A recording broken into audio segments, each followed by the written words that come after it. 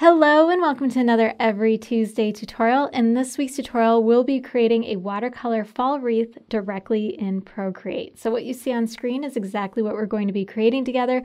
We are using my paid set of watercolor illustration brushes for this, but if you'd like to change up the style, feel free to use any brushes that you'd like. The color palette is free as always. Just tap on the link in the video description and you can download and install it. I'm going to start by creating a brand new document that's 1500 pixels by 1500 pixels at 300 dpi. Okay, I've got my canvas all set and ready to go, and the first thing we're going to do is drop in our background color. So tap on your layers, tap on background color, and the background color we're using is this very first color on the very bottom row. It's kind of a light tan. And next we're going to give ourselves a guide for our wreath. So I like just drawing a plain old circle and placing it wherever I would like. I'm going to use black for this, that way I can see it really well. So just double tap where the black is and you'll get true black.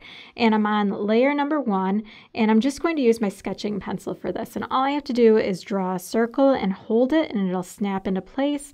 And then I can hit edit shape and choose circle, and now I have a perfect circle to work with. If you'd like to put it directly in the center of your canvas, all you have to do is select it. So hit the cursor up here, and this is in 5X, the new Procreate version. And then I like keeping mine at uniform, that way whenever I'm scaling proportionally. But under snapping, if you tap on snapping and you turn on snapping right here, if I slide it, you can see I'm getting yellow hairlines, and that shows me exactly where the center of my canvas is. And now I know that this is directly right in the center of my canvas. So I'm all set to go. I like reducing the opacity of this, that way it doesn't overpower my design as my design's being sketched out. So this is just going to be my circle. So this is just a guide to make sure everything ends up being a circular wreath. So I'm just going to label this one circle. I'm going to create a brand new layer, and this is actually going to be our sketch layer. We're going to sketch out everything and then finalize it by painting it with watercolor. So we're going to be sketching for a little bit here as we plan out what our wreath is going to look like. So I'm going to rename this one sketch. And for this one, I'm just going to sketch in black. That way I can see everything and figure everything out. And then we'll go in with color afterwards. So I still have my sketching pencil selected. I'm going to keep it at a size of about 2%, which just helps me with the smaller details, having a smaller brush. And the first thing I like doing is draw in my big leaves, because this is going to be a very leafy, kind of foliage-centric type of wreath. So I'm just going to draw in these really big leaves that come around, and I'm using the circle as like the branch that they're all coming off of. And I'm only going to come up part way. All right, and now I can kind of connect them all if I want, and just know that this is the common branch they all share. And now off of this, I'm actually putting everything on one layer right here, but if you want to separate your elements, feel free to draw on more than one layer. So the next thing I'm going to draw in are some cattails, which I'm from upstate New York originally, and in the fall we would have so many cattails around. And it kind of looks like a hot dog on a stick. So it's just like this long oval, and it's got, the stem goes all the way through it, but this is going to be colored. So you won't see the stem going through it when we paint it in. So I'm just going to put a few of these in different areas. And do different heights and different sizes. We like variety here, so we're going to change up color and scale and shape. And that just makes everything more interesting to the viewer. So my cattails are going to be closer to the top of my wreath. This is as far down as I'm going to go with these cattails, just to show that we've got elements that are only up at the top and only at the bottom, and then some that continue through the whole wreath. It just makes everything more interesting. Now I'm going to move on to some berries. So I'm going to do a few berry clusters, and this is what's going to bring in that pop of color to my wreath.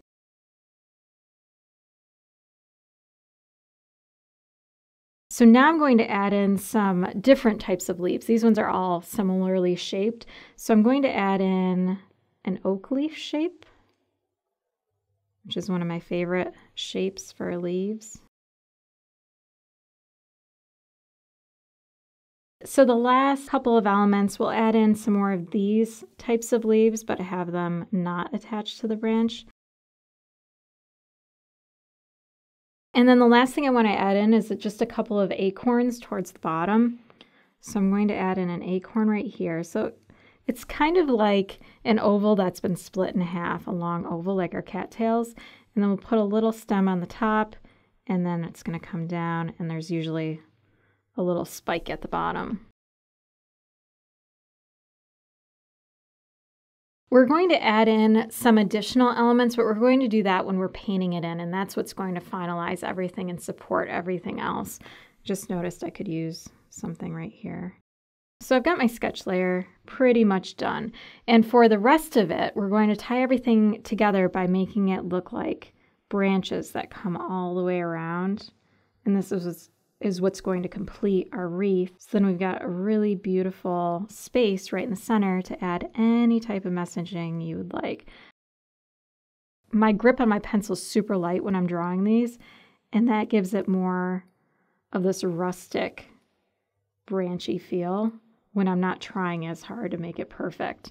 So I just loosely hold my pencil and just bring it around. So that can be really helpful when you're drawing these intertwining branches. Okay, we've got our sketch layer all good to go, and now we can start painting everything in, which is the fun part. So I can turn off my circle layer because we don't need that anymore. We've got enough of a circle from what we've drawn.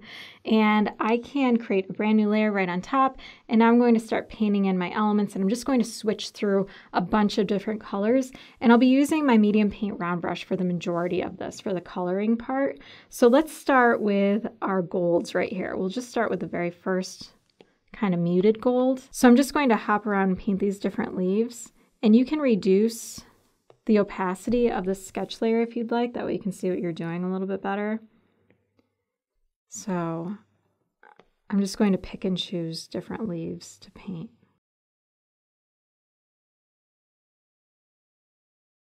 Okay, moving on to my next golden color. On to the next color.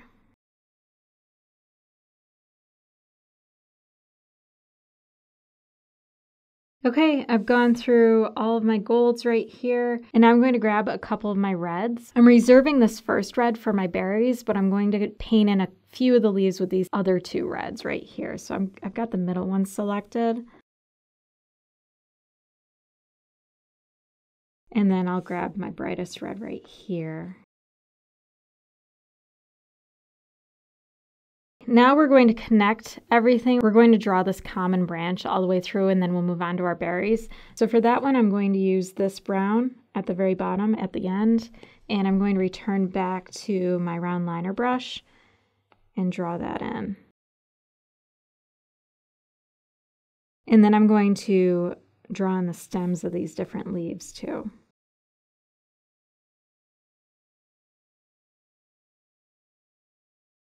I'm going to create a brand new layer. We'll label this one acorns. And for the little hats on these acorns, we're going to grab our darkest brown color right there. I'm going to grab my medium paint round brush, reduce the size of it a bit. I'm down to about 4%. We'll paint on the little hats. And then I'm going to grab my light brown color right here, and that'll be for the bases.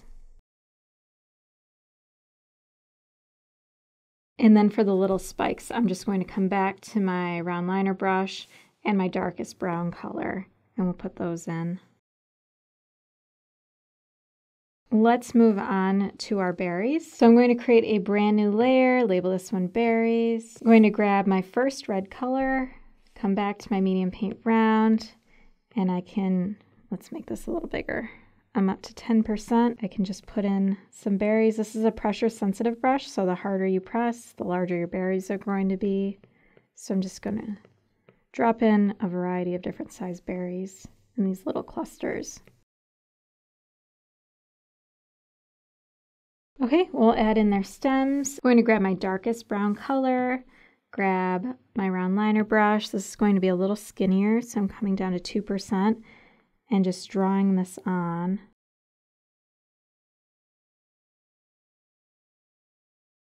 Okay, we've got our berries drawn in. The last thing we need to paint in are our cattails. So I'm going to create a brand new layer up here, label this one cattails. And I'm going to come back to my darkest brown color. I still have my round liner brush selected, So I'm going to paint where the stem is, but not the cattail itself.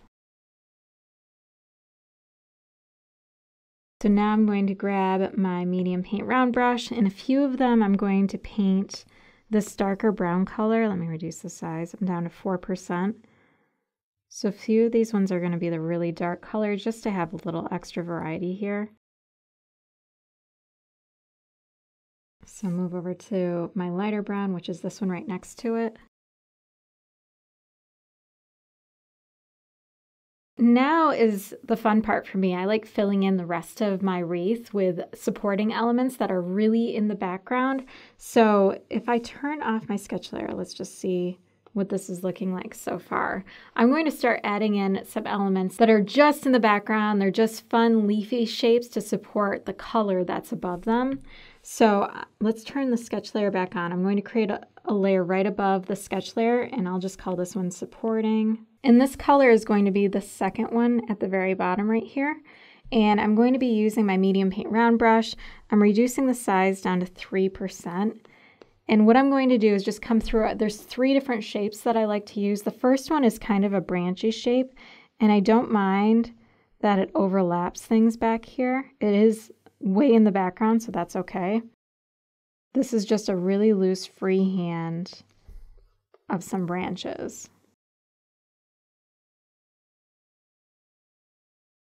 That looks pretty good. The next thing I'm going to add in are some leafy branches. So this one's going to come up, and this one's going to have round leaves, and they're going to be symmetrical.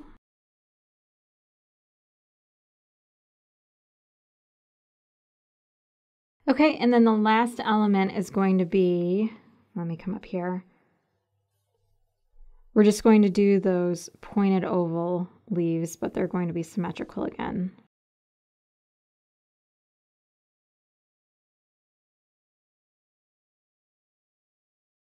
Okay, I'm going to turn off my sketch layer just to see how full that feels, if I need to add any more.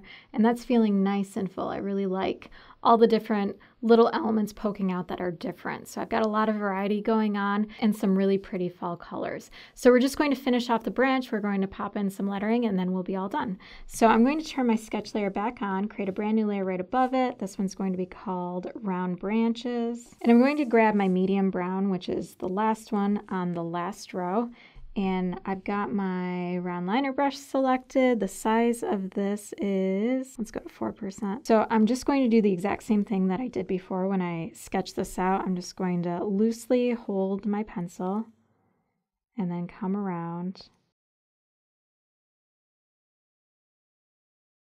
Okay, let's turn off my sketch layer. I think I want to draw one more branch just to make this match the fullness that I've got already happening.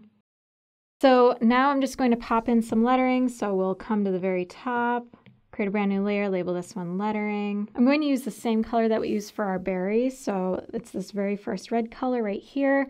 I still have my round liner brush selected, but I'm going to make it a little bit bigger. So I'm coming up to 6% for this. And then you can write out your quote. I'm going to turn on my guides because I have a tendency to write uphill when I freehand. So if I hit my gear icon, come to my canvas, turn on drawing guide. The one that's already there works really well, the default one. Let's see what that is. That is at 47 pixels. So I'm just going to use that one. I can come in here and then just write everything out.